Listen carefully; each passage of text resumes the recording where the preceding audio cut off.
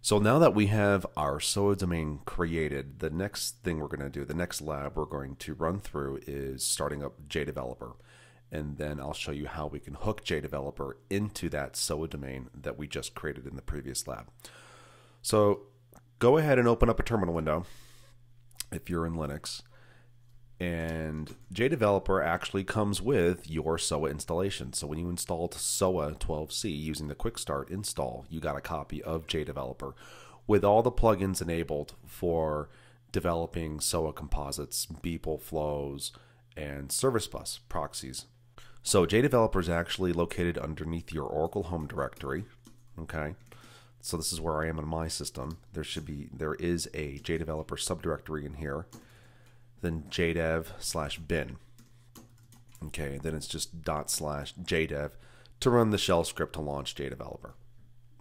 In Windows, and let me switch over to my Windows VM really quick. When you ran through, let me get this into the window. When you ran the Windows installer, it actually created an icon. In Windows 10, it actually shows up here, but it actually installed a shortcut in your start menu for JDeveloper Studio. So a little easier to launch in Windows. You can launch it right here as well.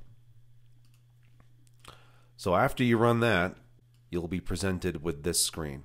Okay. And what we want to do, in order to add an application server, we have to go to Windows or Window, and then Application Servers. And what that'll do is it'll pop open this tab here with the application servers that are configured for use within JDeveloper. So right click on this and select New Application Server. And you can see here you've got two options. You can configure a standalone server or an integrated server. Recall that I talked about an integrated domain in the earlier lecture and lab. That's what this integrated server is. This will essentially be a SOA domain that JDeveloper controls and manages. So make sure you select standalone server and click next. And then we're going to just give this a name. So I'll call it my Quick Start SOA domain.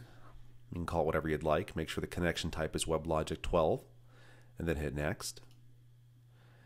And then the username and password are the credentials that were used when you created your SOA domain. So in my case, it's going to be WebLogic123 for the password.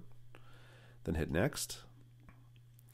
And then hostname Import. This is pretty typical stuff. So I have JDeveloper running on the same machine as my SOA domain, so I'll just use localhost here, port 7001. You can set up SSL. It's out of scope for this lab.